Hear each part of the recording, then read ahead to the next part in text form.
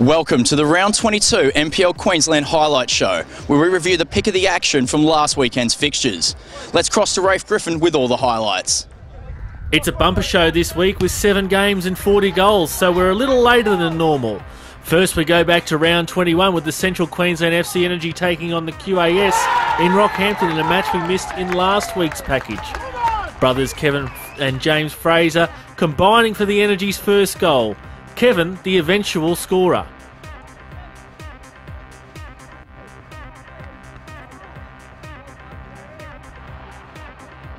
Jordan Miller has been in the thick of the action lately for the Energy. This time he crossed for Braden Crowley, and who with a quick 1-2 with Kevin Fraser scored the second for the Energy. The ball comes in from Miller, aimed Braden Crowley's way, touches it on for Fraser and then back for Crowley, and the Energy's second. Continuing the Energy's late match run, Miller was rewarded with a brilliant solo effort. He first rounded Fronze, then Hoffman, and slotted the ball past QAS keeper Chalmers. Jordan Miller picks up the ball, heads towards the goal, able to get round Hoffman, just composes himself and puts the ball past Chalmers. A flurry of goals in the last 5 minutes plus stoppage time, giving the Energy a 3-0 win to avoid the wooden spoon. Redlands caught up with their round 18 match against Palm Beach at the Cleveland Showgrounds, and with strong shouts from the Vocal Devils crowd, Ruben Way was denied this penalty claim in the 5th minute. Getting away with that one, Palm Beach were the first scorers in the match. Jared Kyle ended a brilliant run down the right with a well-earned goal.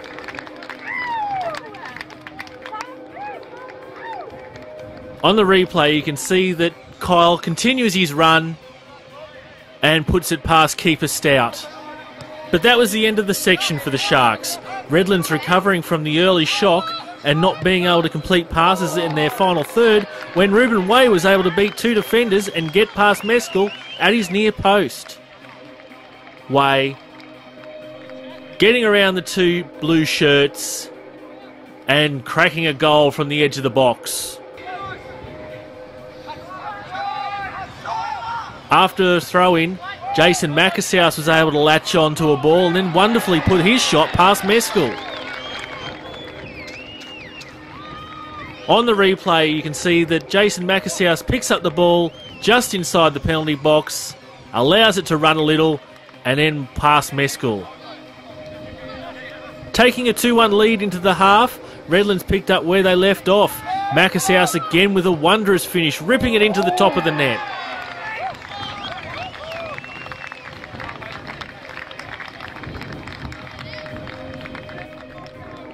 Ball's played for Macasaus, takes his chances, and Mescal with little chance. Dylan Stubbs started a movement. He got Ruben Way involved and with the aid of the woodwork, finished the move with a well-timed goal and Redlands were 4-1 ahead.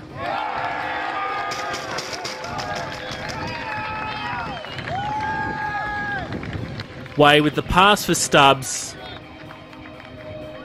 Gets down to the byline, and from the tightest of angles and the aid of the woodwork, able to score Redlands' 4th. Redlands won a free kick in good position. The ball was expertly placed for Ruben Way to head in from close range.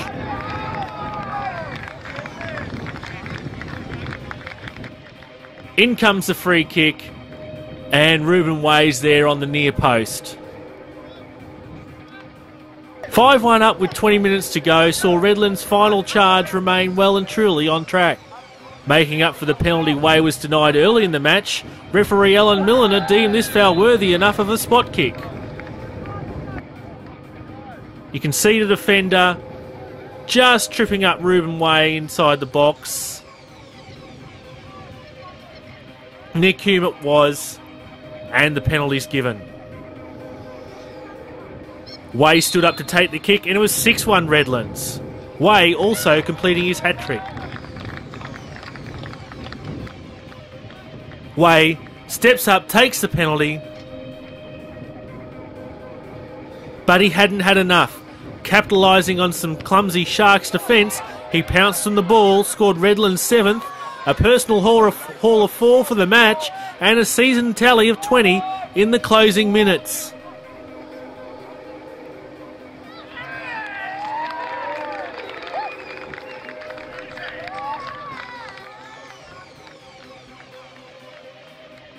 Hume just unable to control the ball.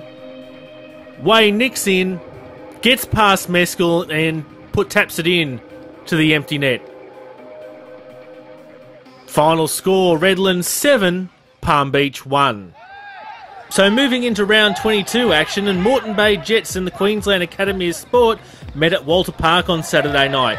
The Academy on the board in the first 10 minutes courtesy of Matt Sauer, putting the ball into the back of his own net. And you can see Sauer just gets a touch on the ball, and Radovanovic, wrong-footed, can't make amends. Sam Sivachiwara started off a series of sweet passing moves with his teammates and was there at the end of it, on the edge of the box to double the advantage within the first 20 minutes.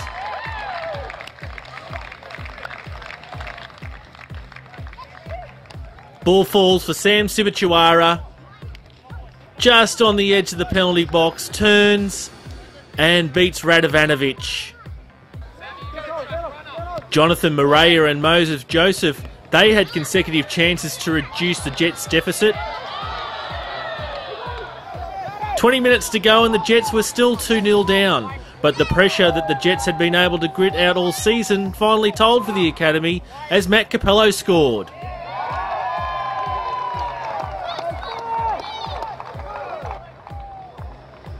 Capello, on the penalty spot, receives the ball and heads it into the back of the net. More pressure for the visitors as firstly Fairgrieve tried his chances. Then excellent play from Moses Joseph found Scott McNeil, and he was rewarded for an excellent season with his first goal for the campaign.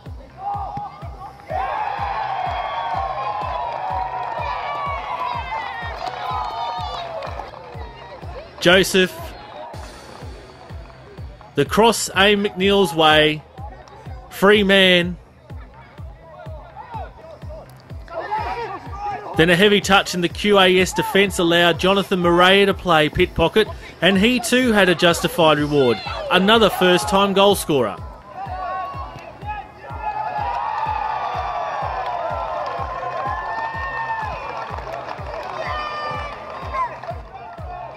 Just a heavy touch there from the QAS defender allows Moreira to come in, steal the ball, two teammates, but he elects to go himself, beats the final defender, and then past keeper Chalmers. 3-2 to the Jets, and it was all hands on deck for the QAS, including keeper Fraser Chalmers, who got his head to the corner but steered in the wrong direction. The QAS narrowly unable to come away with a point in their final game of the season. Central Queensland, buoyed by recent good form, welcomed Palm Beach to Rugby Park in their final match of the season. Despite the midweek disappointment at Redlands, Jared Kyle had the visitors ahead within the first 60 seconds. Kyle gets a header on. Unlike midweek, the Sharks were the next to score. One of the smallest players on the park, defender Nick Hume, heading in from a corner. Lucas plays in the corner, and Hume able to get it into the energy net. 2-0 to Palm Beach at the half, and unlike previous efforts, Palm Beach went on with the job. A poor energy clearance, and Jared Kyle got lucky against Tim English for his brace.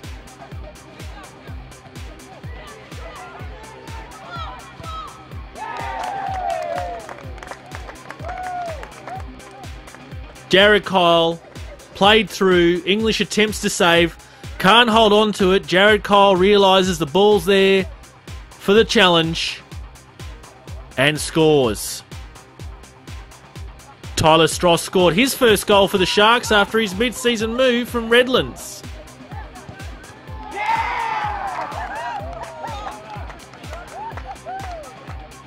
Once again, the corner's played in. Energy attempt to clear, but it falls straight for Tyler Stross, who slams it into the top of the net.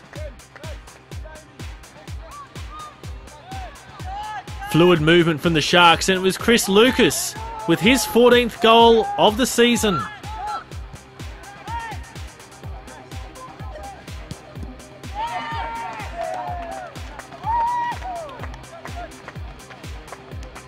Justin McKay, inch-perfect ball for Chris Lucas, who's beaten the offside trap, and a quality finish from him. Jordan Miller's attempt for a consolation was cleared off the line by Hume.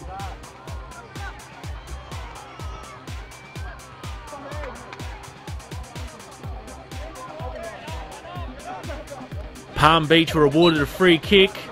Justin McKay spotted English off his line and took an opportunistic shot from inside his half.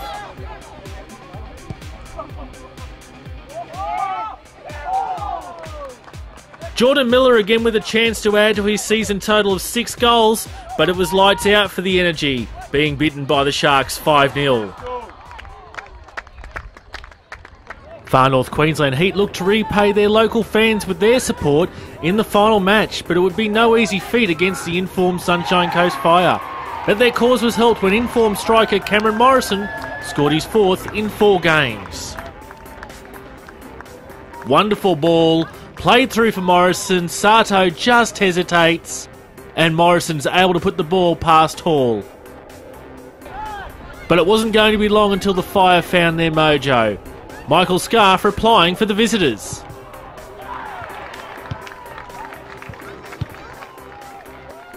Beshar puts the ball through, and Michael Scarf able to beat Breckenridge. Nico Beshar, James Verdon and Scarf, well, they all combined in this movement. Beshar with his 9th for the season, putting the Fire ahead 2-1 just before the half hour. Beshar, he starts the movement, places it on for Verdon, who gets it on for Scarf. The return pass for Beshar, expertly finished. The Fire continued to threaten the Heat backline. Alex Barlow fouled in the box, and he earned his side a penalty. Barlow with the run in towards the box, tripped up, and earns a spot kick. Barlow converted from 12 yards, and it was 3-1 Fire 30 minutes in. Well taken penalty from Alex Barlow. Breckenridge picks right but can't get there in time. Scarf continued to take advantage of opportunities set up by his teammates. Barlow, too, testing Heat keeper Mike Breckenridge's line. Barlow turned provider for Scarf, who turned from the edge of the box for a 4-1 Fire lead minutes out from the half. Barlow puts the ball through for Michael Scarf, and he's able to beat Breckenridge at the near post. A defensive error from the Heat, and it was Scarf again taking full advantage. He chipped Breckenridge and claimed a hat-trick, sending his team into the break 5-1 leaders. Turns the ball over and a slip. Michael Scarf able to beat the advancing Breckenridge. Then a critical moment occurred early in the second half. A clumsy challenge from Verdon on Morrison gave him a second yellow, and an early shower a minute into the second stanza, meaning he'll now miss the Fire's semi-final against Brisbane City.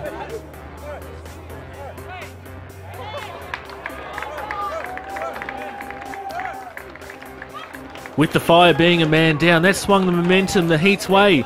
A close shave for the Heat, but a scoreless second half with the match ending at the half-time score of Far North Queensland Heat 1, Sunshine Coast Fire 5. After the result of Brisbane City versus Redlands the previous night, the Brisbane Strikers needed only a point in their match against the Northern Fury to secure a final spot. Michael Eisenhutt, though, continued his recent good form, sending Reece Kelly on his way. He was able to dribble around Strikers keeper Dave Chambers and open the scoring in the first 22 minutes. Great ball through for Eisenhutt. Strikers defence flat-footed. Chambers comes. Kelly's able to dribble all around him. Scott Coulson just can't get there in time and the ball ends up in the back of the net. Strikers gave up a cheap ball and once again it was Eisenhut who was provider. This time for player coach Gareth Edds to put the Fury up 2-0 on 28 minutes.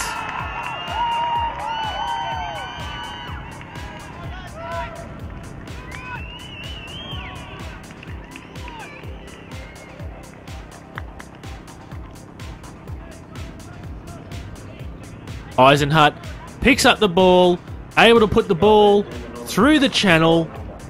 Edds gets past David Roby and then Chambers, 2-0 to the Fury. 2 goals to get a point was going to be a tough assignment for the Strikers in the second half, but veterans Jonty Richter and Shea Hughes tried their best to address the situation. A strong penalty claim as Richter looked to be bowled over inside the box, but referee Matt Gillette had other thoughts on the matter. And it appears here as though it's more than just a shoulder-to-shoulder push, perhaps the Strikers unlucky not to claim a penalty. Strikers were just unable to find their range.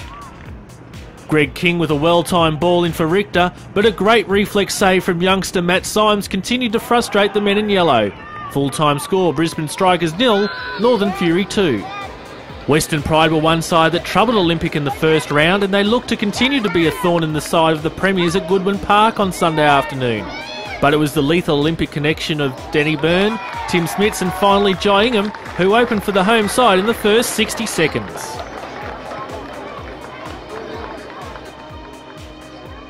Tim Smits for the advantage of Danny Byrne. McCarthy puts the hand up, but Ingham, he was well onside and able to compose himself and put the ball in off the woodwork. Lovely free-flowing football, quick passing and perfectly executed playing out from the back allowed Peter Drager to equalise for the Pride on 29 minutes.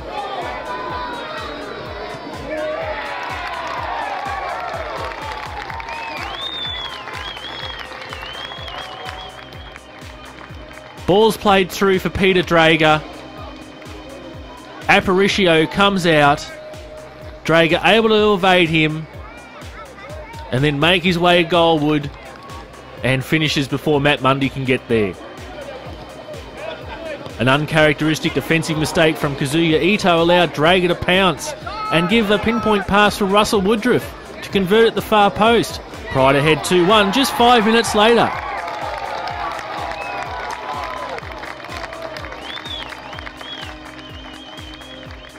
Drager runs hard to get the ball, looks up, spots Woodruff at the far post and delivers a perfect ball in for the header. Pride put themselves under some pressure defensively and the goal sneak that he can be, Tim Smits, was at the right point at the right time to bring Olympic back to 2-2.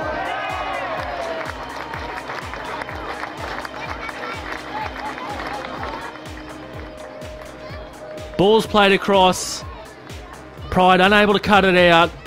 And Smits is free at the far post. Jack Petrie was able to nick in for Olympic. Pass off for Ingham. And the goals continued to flow in the first half.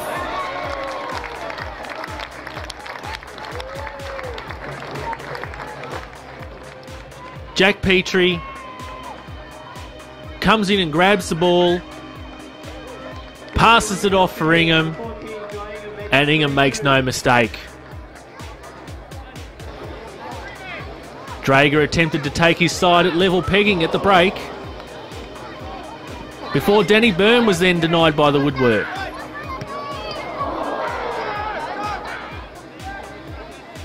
Pride lucky not to go another goal down early in the second half. Then Ingham collected his hat-trick, and Olympic looked to be doing it easy at 4-2 up on the hour.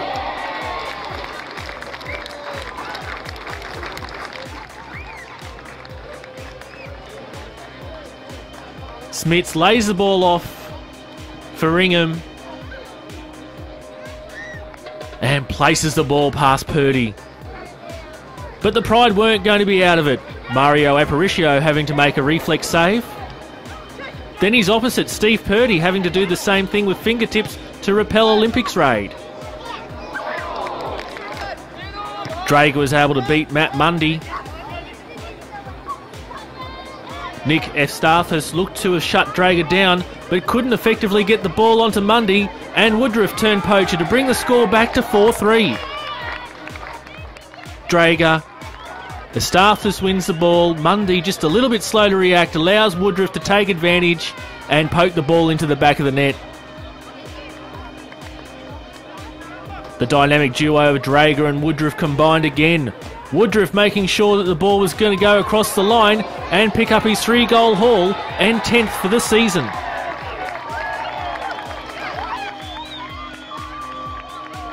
Olympic unable to deal with it.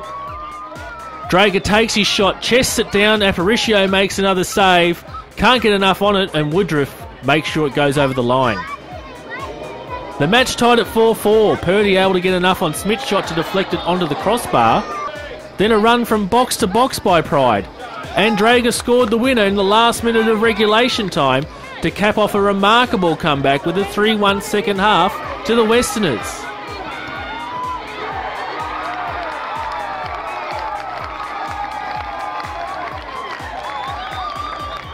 And excitement from Drager as he went over to the bench. Here's Drager picking up the ball, scoring his 16th goal of the season and 5th game where he scored at least a brace. Western Pride sporting Olympic celebrations of being awarded the Premier's Trophy, coming away winners 5-4.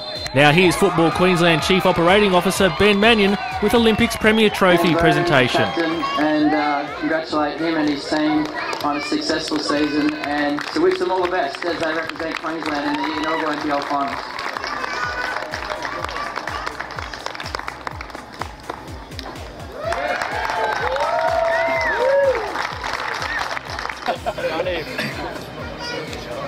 Well done, boys. Thanks, mate. So congratulations to Olympic, 2013 National Premier League's Queensland Premiers. So firstly, recapping the first 2 games which were in our highlights package this week. In round 21 it was the Central Queensland FC Energy defeating the QAS 3-0, and in the round 18 catch-up game, Redlands convincing 7-1 winners over Palm Beach. Then on to round 22 results. In our feature match, it was Brisbane City 2 defeating Redlands 0. Central Queensland FC Energy unable to perform in their last home game, going down to Palm Beach 5-0. All the goals in the first half in Cairns, where the Sunshine Coast 5 beat FNQ 1, Far North Queensland's last game of the year. Moreton Bay Jets were able to defeat QAS after being 2-0 down for 70 minutes. Northern Fury continued to impress in their second half of the season with a 2-0 defeat of Brisbane Strikers away from home. And in an absolute thriller, a 3-1 second half effort allowed Western Pride to upset Premiers Olympic by 4. So onto the table, and as we've known for a couple of weeks now, Olympic are premiers and have finished the season on 55 points. Brisbane City has finished second and will go in with a home final against the Sunshine Coast Fire, who have finished third on 46. Redlands and Brisbane Strikers both on 39, but it should be noted that this is being recorded prior to the Brisbane Strikers catch-up match against Moreton Bay. Then it is Moreton Bay in 6th, completing the top half of the table. Northern Fury in 7th. Western Pride and Palm Beach in 8th and 9th respectively, with Far North Queensland, Central Queensland and the Queensland Academy of Sport rounding out the final 3 positions. Action and 2 catch-up matches this weekend. The Brisbane Strikers take on Brisbane City at Perry Park on Saturday night at 7 p.m, but as an added treat, if you go along early, you'll see the under-20 sides battle it out to see who will be crowned premiers. That match kicks off at 4:30.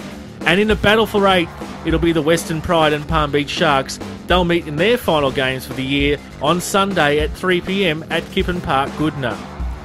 And remember, you can join the conversation on our social media accounts, facebook.com/NPLQLD and our Twitter account, @NPLQLD. We'll be back next week with Moreton Bay versus Brisbane Strikers, Strikers versus Brisbane City, and Western Pride versus Palm Beach Sharks. And until then, enjoy your football.